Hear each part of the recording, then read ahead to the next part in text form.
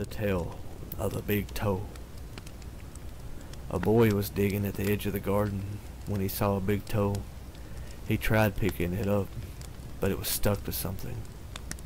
So he gave it a good hard jerk, and it come off in his hand.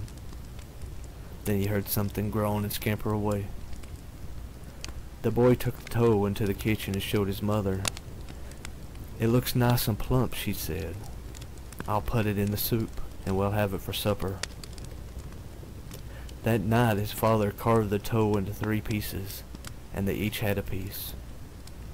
Then they did the dishes, and when it got dark, they went to bed. The boy fell asleep almost at once, but in the middle of the night a sound awoken him. It was something in the street.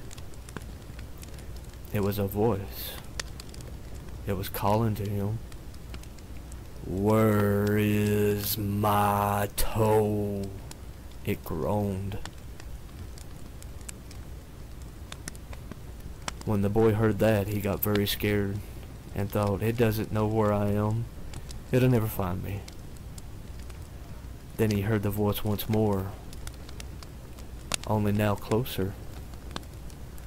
"Where is my toe?" it groaned. The boy pulled the blanket up over his head and closed his eyes. "I'll go to sleep," he thought.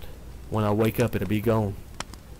But soon he heard the back door open, and again he heard the voice. "Where is my toe?" it groaned. Then the boy heard footsteps move through the kitchen, into the dining room, into the living room, into the front hall. Then slowly they climbed the stairs.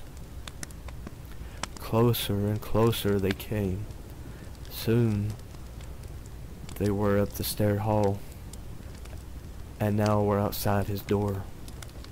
"Where is my toe?" it groaned. His door opened. Shaken with fear, he listened as the footsteps slowly moved through the dark towards his bed. Then they stopped. "Where is my toe?" it groaned.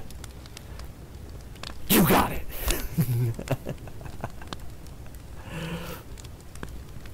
And that was the tale of the big toe. Good night.